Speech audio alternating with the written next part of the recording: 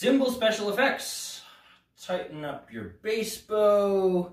Grab yourself some rosin. Moisten it up. Rub it on the bow. Grab the center of the cymbal and pull up perpendicular. Perhaps you prefer a scrape. Use a coin that's made out of something softer than the cymbal, like a penny, for example, which is made out of copper, which is softer than bronze. Hold the cymbal in place, place the penny against the cymbal, and scrape out. Or maybe you want to shriek. Take your snare drum stick perpendicular to the cymbal and go for it.